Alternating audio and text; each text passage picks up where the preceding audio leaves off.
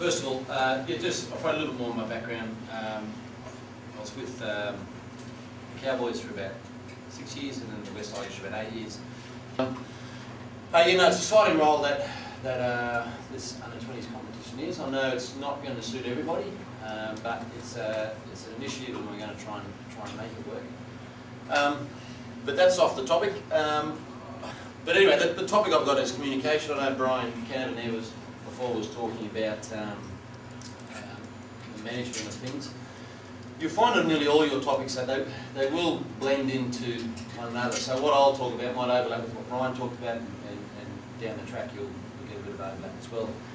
Doing these induction camps for the under-20s the last few weeks, and there's a fellow, Billy Williams, who does a really good talk on cultural awareness, and I'll bring that up a little bit later on. I just stole a couple of these little clips. Sektor. Das hier ist das wichtigste Gerät des Küstenwächters. Das Gerät des Überlebensradar.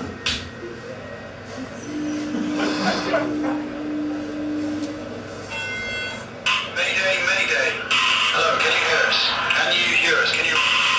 over. We are sinking. We are sinking. Hello? This is the German Coast Guard. We are sinking. We're sinking. What are you thinking about? But anyway, it's more about you've got to be on the same wavelength with the people that you're talking about, and yeah, trying to be in touch with the players that you're talking to, and depending on what level you go to be a good head coach, it's more than just being a good coach.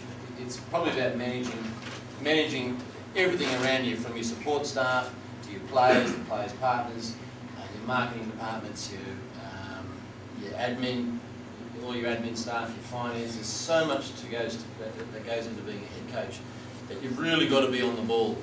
Now, a couple of little things, verbal and non-verbal communication. When it's funny, you can pass judgment. People say you sum someone up in about the first 30 seconds, the first minute that you meet them. And a lot of it's just got to do with the non-verbal side of things. If I was just to meet you for the first time, what's your name? Brad. Brad. Okay, and if I was to look him in the eye and give him a firm handshake, that's going to give him an impression of me. And it's probably a big thing when you go about recruiting players, it's probably more so, where players might come to your club and you've got a certain amount of time to make an impression.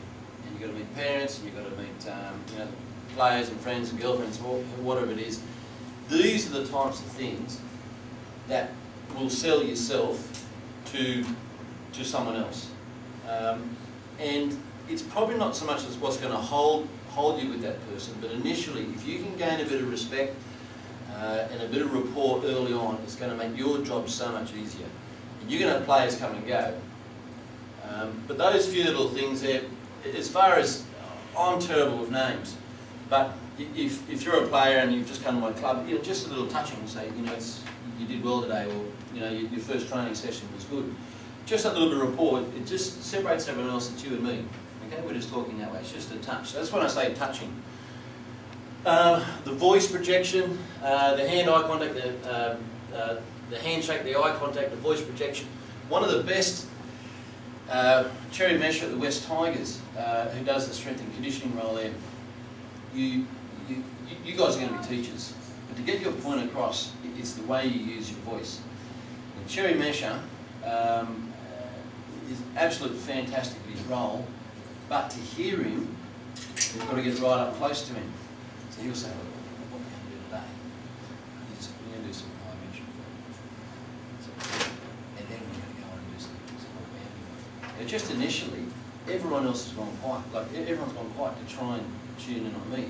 So you have to block everything out. Now, I think what he does is a great thing, because he's bringing everyone and saying, look, it's really important what I'm saying. If you're not focused on me, you'll miss out. So all the attention will go to you. So I think that's a really good method. If I'm barking things as loud as I can, it means that I'm desperately trying to get your attention. Well, come on, we're going to do this, we're going to do some bounding, we're going to do all these other things. So I'm trying to get your attention, whereas if you go a little bit softer, you've got to try and get my attention. You've got to try and focus on what I'm saying, because what I'm saying is important. So I'm not saying always be quiet, I'm just saying it's very important. So, and it might be a case of when you really want to emphasise something, it's then you drop your voice. So the distancing, again, if I don't really want to involve you, then I'll leave it a fairly loose arrangement. I stand a bit further back. So yeah, you're working pretty good today. But again, if I'm talking to somebody, something really, really good, okay, and then those couple of things you maybe can improve on. But it's cut everyone else out. It becomes more of an intimate thing. So don't always stand at a far. Don't always stand close. Polynesian and Aboriginal Indigenous population, say of the under 20s, is going to be around about 50%. Would you guess that? Now, so we're dealing with a different culture, and you guys will coach people of different cultures as well. And I'd like to have some input here, because I don't profess to be the expert on this. Coming up to Indigenous groups of people, you've just got to be very aware of a cultural difference.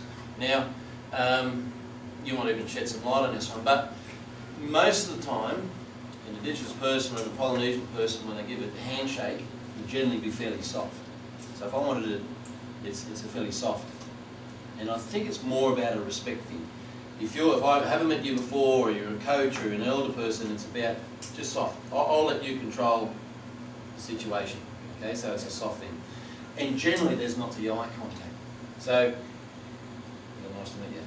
Okay, it's not like I'm not interested, but it's just the way that a lot of these cultures are brought up. So they're the two. The first thing I said is about giving that strong handshake. How you doing? Okay, you won't get that from all cultures. So you as a coach has got to try and understand where people are coming from. And there'll be a distance there. And that's something that you've got to break down. And you've got to try and work out. Don't take it as a negative, may not be a positive, but you just got to try and work it out. The thing about gestures, we had a couple of players this year who just would not speak with their mouth, but speak with the eyes. You could not get anything out of them, but everything's with the eyes. So you've actually got to communicate with the eyes here. Understand what I'm talking about? And if you just went like that, with your eyes, or it's yes, no, I don't know, it's just something you've got to read into as well. So very, very shy, but they will talk with their eyes. Using words. I'll tell a Billy Williams story. Johnny Carlo, who was on the end of the Warriors back line a few years back, all the Maori boys, the Polynesian boys inside of him, he said he did not know what was going on, because it was all, all the moves were just called that way. And he was on the other line, had no idea what was going on. But towards the end, he said he sort of got a bit of an understanding. There was a certain whistle and he knew it was coming his way.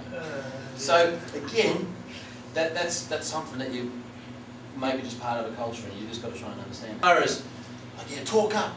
You as a coach, you've got to talk. You've got to do this. You've got to look people in the eye. It won't always work that way. So Freddie Fiddler actually said this. He said, "Don't try to be someone else because everyone else is already taken." Okay, of course you can't pretend to be someone else all the time. You might go to the odd session and put on this bravo that you're the strong, tough man or whatever it be. But it's a long haul. The season's a long haul. You can't put on that for too long. So you've got to try and find your styles and just be with it. And the most important thing is being consistent. Not so much consistent in emotion, because you're going to go up and down emotions, but you just got to be consistent. I heard Brian mention the fact about motivation.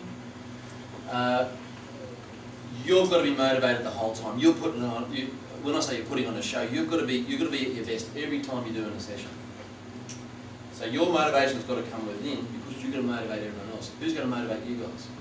It's got to come from within. And then you've got to try and keep that as consistent as possible. Especially when you start your session and when you finish your session. So if you're upbeat at the start of the session, players will be. And if you finish your session in a fairly upbeat manner, everyone walks away and says, "Oh, not a bad session." And they'll look forward to the next session. Some people thought we were crazy, but I'm a firm believer in paradigm breaking, outside the box thinking. Amen. That was over 15 minutes ago, Mesh! And since Terry's been with us, Our productivity has gone up 46%. We're getting more from our employees than ever before. You know you need a cover sheet on your TPS reports, Bridget. That ain't new, baby. Hey, Janice. But what's really impressed me is how Terry's become part of the Felcher family. Yeah, baby. He fits right in here. That's a long distance card, Doug. To be honest, I wish Reebok sent us 10 Terry Tates.